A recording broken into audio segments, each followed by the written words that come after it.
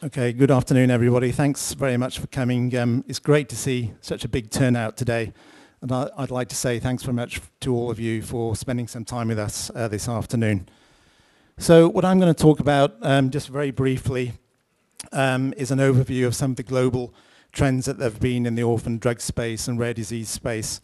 Really just looking at some of the major opportunities, some of the threats, some of the regulatory developments that there have been, and also on the R&D side. Just looking at a quick case study and then looking forwards to some of the schemes that are emerging in Asia, and also globally what some of the major trends will be in the orphan drug space. So we've already had the introductions, but just very briefly, I'm based here in Tokyo covering the Asia Pacific region. We have a team of people on the ground across the Asia Pacific. And I've been here for about 20 years or so covering the pharma industry, really covering all aspects ranging from commercial to policy and regulatory. And at the moment, my position is editor-in-chief of the APAC Insights, which includes Scrip and Pink Sheet, which hopefully some of you here today will be familiar with.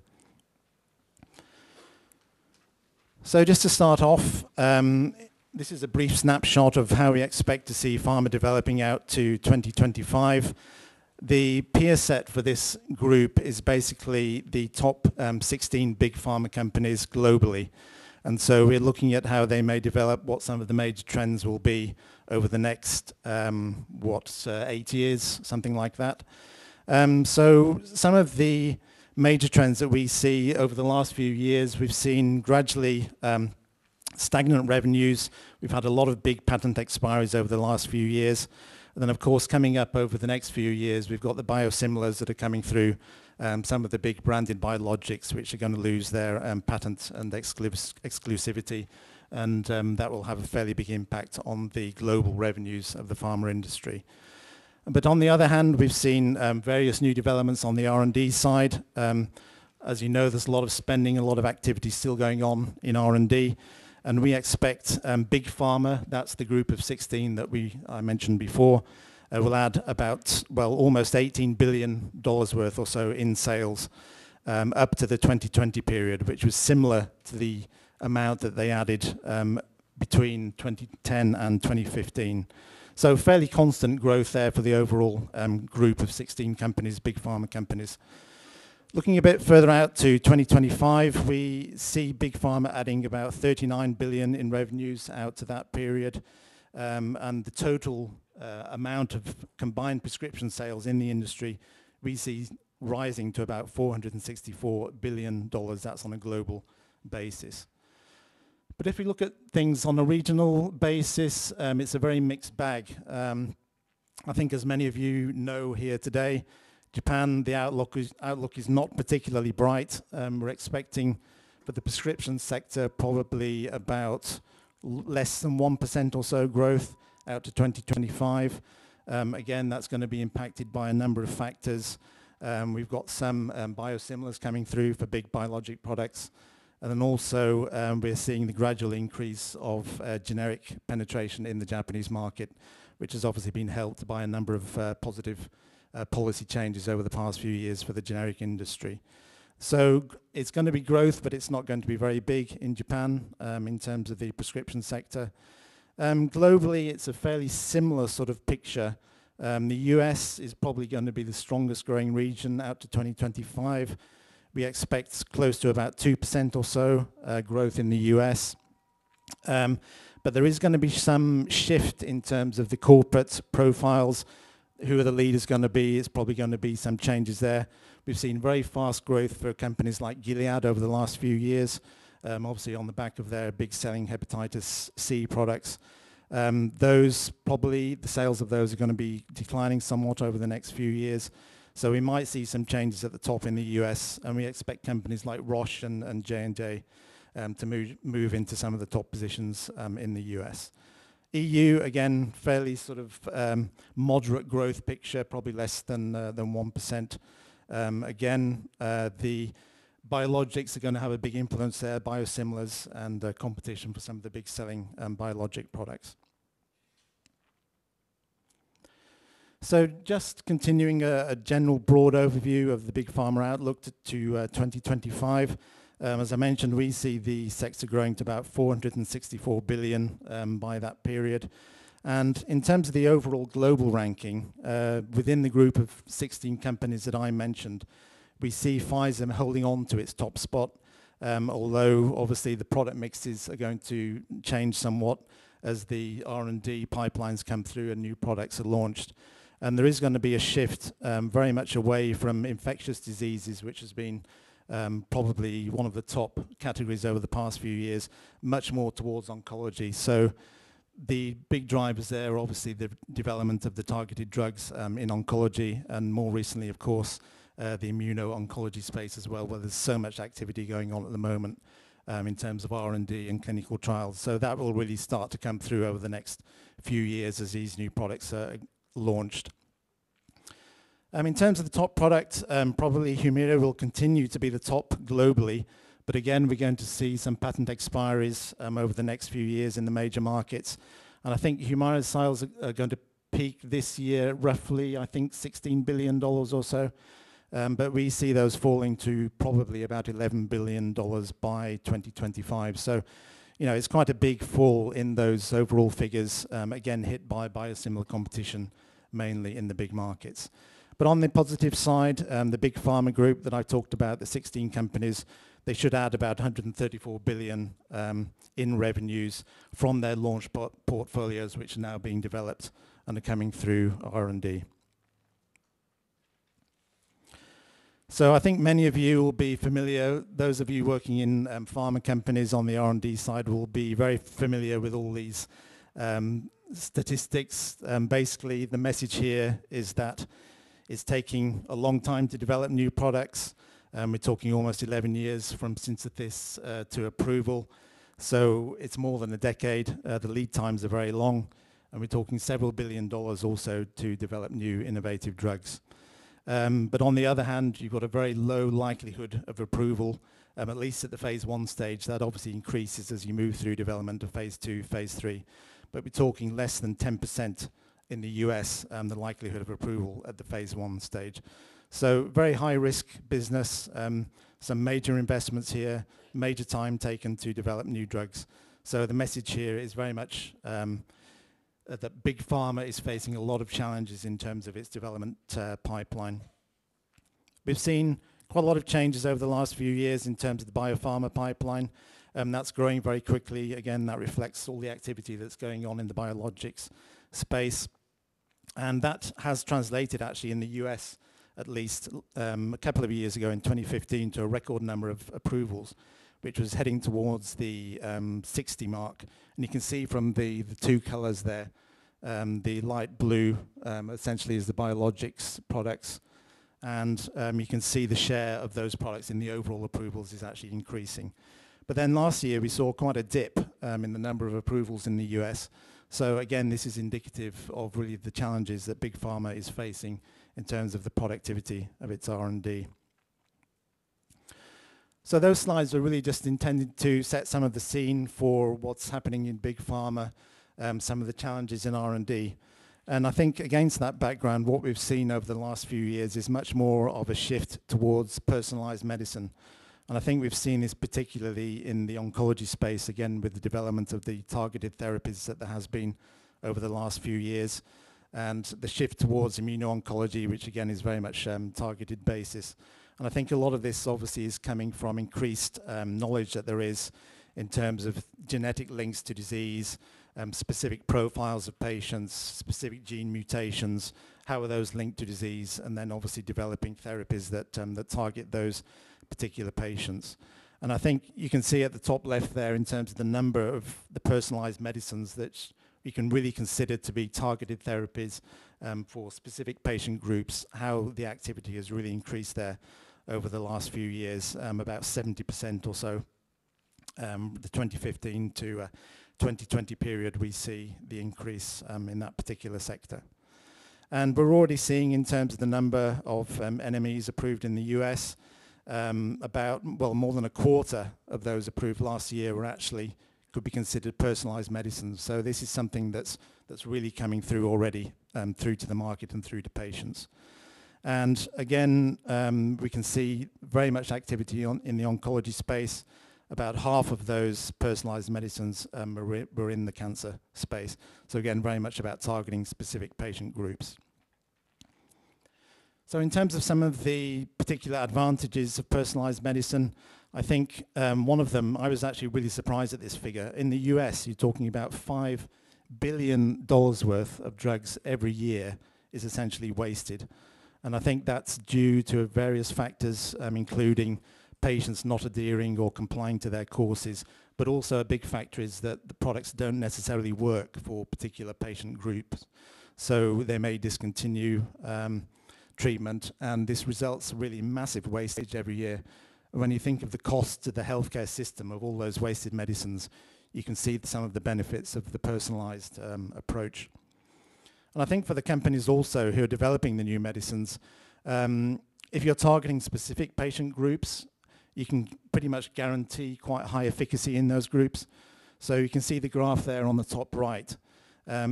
Using biomarkers in development generally results in much higher probability of approval than products without biomarkers.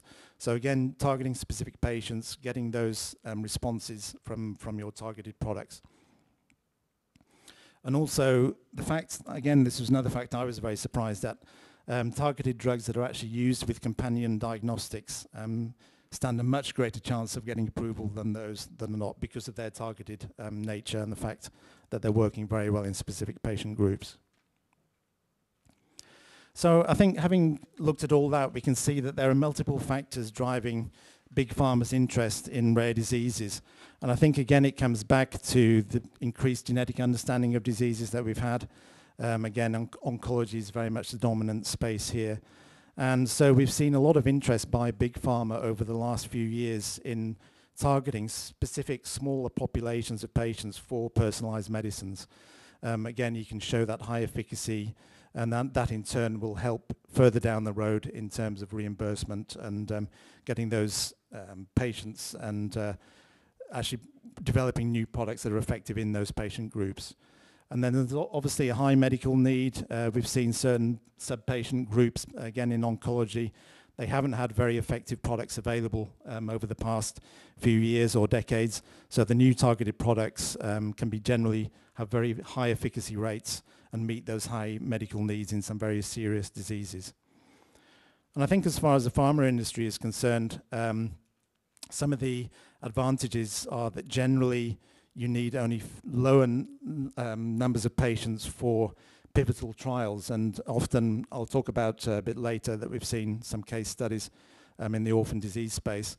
But sometimes even on the basis of fairly small phase 2 trials with a very low number of patients, you can actually, if you can show sufficient efficacy, you can actually run smaller trials and actually get those products through the regulatory system. And that in turn means that the R&D costs for the developing companies tend to be lower. And then in the orphan drug disease space, we've seen generally on the regulatory side very favorable pathways. Again, I'll look at some specific cases in Asia later. But in a lot of the developed markets, we've got very clear pathways, very well-established pathways for orphan drugs, including here in Japan. And they tend to be really quite favorable for those sort of targeted products for small patient groups. So you'll typically get support, you'll get longer periods of exclusivity, you'll receive more consultations and support from the regulatory body to actually get your product through the approval system. And the US, I think, was really one of the main first markets that came up with a proper system of orphan drug incentives. One of the main things there has been what's called a priority review voucher. And this is something that you can get actually from the FDA if you're developing an orphan drug. And it's something that can actually be traded with other companies. And I was actually surprised to find that one of them, I think it was Sarepta's case for Exondys, they actually traded their PRV, and I think it was to Gilead, if I remember correctly, for about $125 million. So these PRVs are very valuable things that enable companies to get that treatment from the FDA as the companies are moving through products moving through development. And I think one of the other factors that's been driving a lot of big pharma interest in orphan diseases has been some of the individual markets are generally fairly small, but when you add them together, they actually are really quite a sizable opportunity. So if you look globally on the number of rare disease patients or orphan diseases, you're talking, I think, about 330 million patients or so. And again, we're talking about 7,000 diseases, many of which don't really have particularly effective treatments at the moment. So although the individual indications and drugs may be quite small markets, when you put them together, you're talking really quite a sizable opportunity for the industry. And we've also seen big pharma making some moves, acquisitions of smaller companies specializing in the orphan drug disease space. And that it's really several reasons that are driving that. The big pharma company can get access to a specialist sales force. For example, if they're developing a drug in a similar space, you get a ready-made expertise and ready-made development team in the same space that you're working in. So it's a quick way that you can build up expertise in that area. And I think one of the other main factors, again, we've seen driving big pharma interest in the orphan disease space is that generally end prices tend to be fairly high.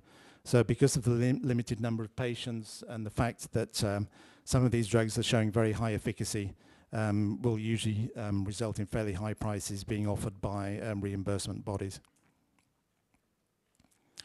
So given all those attractive factors, it's maybe not surprising to see that orphan drugs are really, the field is really being dominated by big pharma. And if you look at the top companies actually active in the field, Sanofi is the top one. That was obviously driven a lot by its acquisition of Genzyme, which was very active in the orphan drug disease spaces.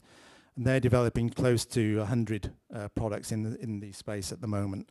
And then followed very closely by some other big pharma companies, very familiar names, GSK and Novartis as well, both developing over 90 drugs in the orphan drug disease space. So a lot of activity going on, very, very active R&D.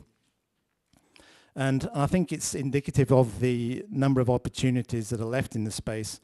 The fact that you've got about 7,000 diseases, but so far there's only been about 232 indications which have actually been developed and for which drugs have been launched. So there's an awful lot of opportunity there, and there's an awful lot of medical need that's outstanding in the space for companies to develop new drugs. So we've generally seen an increase in the number of products that are being developed over the past few years. There's obviously some up and down in the trend, but generally the numbers have been going up. So we're now talking 300 to 400 approvals and a number of drugs which are actually developed in those major markets that are outlined there. And I think because of the regulatory incentives that are available, the accelerated approval schemes, priority review, companies have been taking advantage of these. And if you look at the orphan drugs that are approved in the US in 2016, you'll see that a lot of these special treatments by the regulators have actually applied to those products. So virtually all of them received priority review, again, because of the high patient need that there is in those sectors. And many of them also received accelerated approval as well.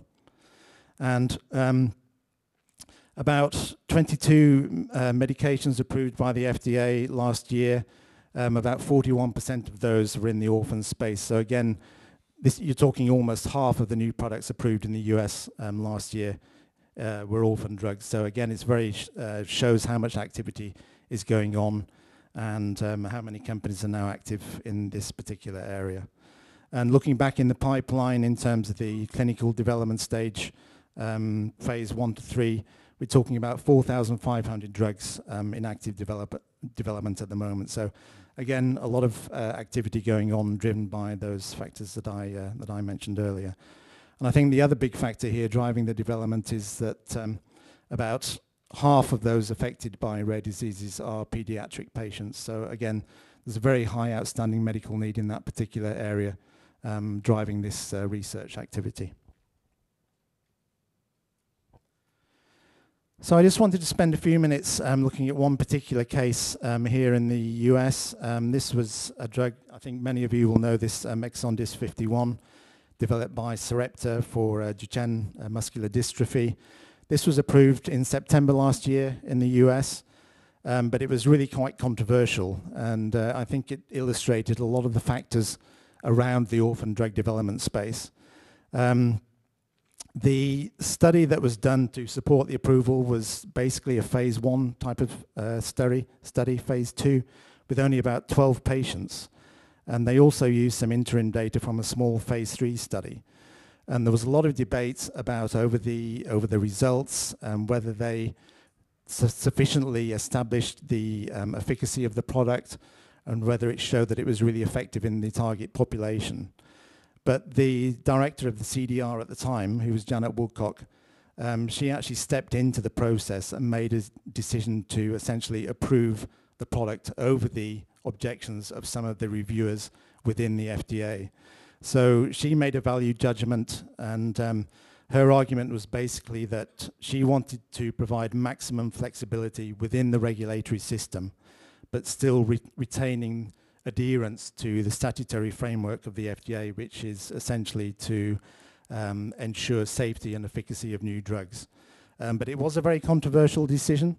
There's obviously a great need in that particular area, in the DMD area, but there were some concerns expressed at the time about, was this whole process essentially lowering the bar for the future development of orphan drugs, and would in the future would the FDA actually accept perhaps fewer amounts of data than it has done in the past? So it's I think the debate is still going on. There's no real clear answers to that at the moment. But there is a phase 3 study actually that's ongoing for Exondys, but that is not due to report until 2021. So again, the other question here is whether once those results have actually come out and are available, and what do they show? If they show that the drug is perhaps not as effective as it was expected, then what is the regulatory situation going to be? Might the FDA have to go back on its decision, or how are they going to handle that? So there's a lot of questions that have been raised by this approval of this particular product in the US. And I think it's very indicative of some of the major issues surrounding the orphan drug sector at the moment, both in terms of medical need. How do you actually look at efficacy in a very small population, and how do you make value judgments on that? So I think the following speaker from AMED is actually going to talk about this system in some detail. But I just wanted to touch on this as a very, to me, it's a very interesting system in Japan, a network that's being set up to essentially bring together a lot of genetic data from across the country, from various sources on rare diseases, and trying to link that to particular disorders in certain patients, and also potentially to actually use that information to develop new drugs in the future. So, for example, if there's a rare disease or undiagnosed disease, do patients suffering from that particular disorder, for example, have a similar genetic profile to other patients with similar disorders? And if so, are there drugs that then could be developed using that sort of information?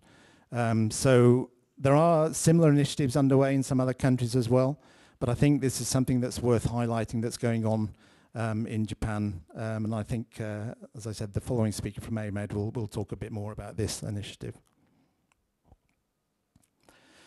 So just in terms of what's going on in the rest of Asia, I think we've seen quite a lot of activity recently.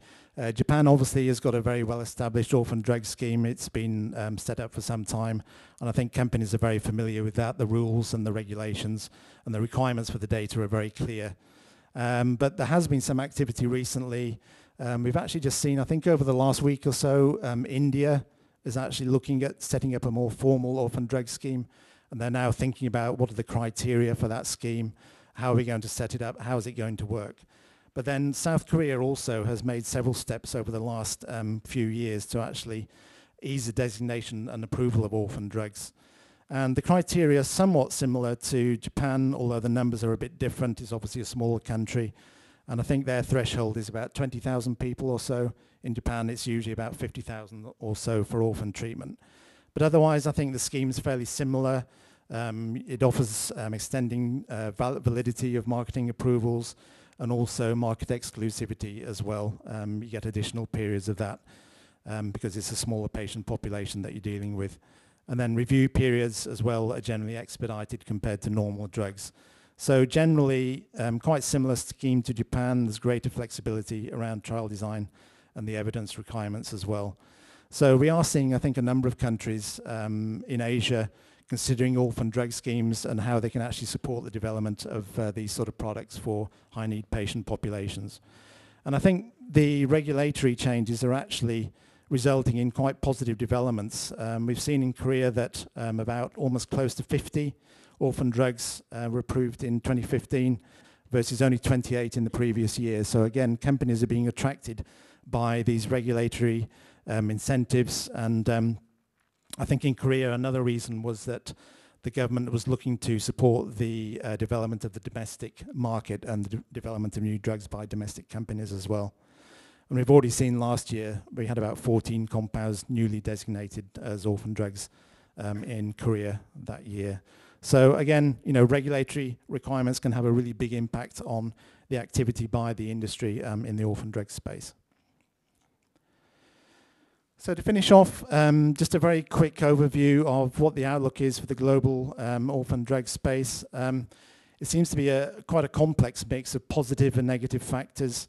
We're seeing some moves, as I mentioned, in Asia to develop formal orphan schemes, but also the EMA as well in Europe. We're looking to actually speed up the existing system that they have and try and reduce some of the lags that there are at the moment between the positive opinions for orphan drugs and actually getting them through to final approval and to market. So again, the whole idea is to speed up the process to get those products quickly to patients compared to the current system.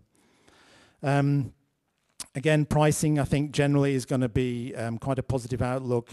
High prices are generally awarded to orphan drugs because of the very, very small patient populations. There's a lot of debate, obviously, going on around that at the moment. But if you look at the EU, for example, only about 5% of the total pharma budget in the EU is actually given to orphan drugs. So there's a lot of headspace there. There's a lot of room for expansion in terms of the funding of orphan drugs in the EU. So potentially that's a positive factor there.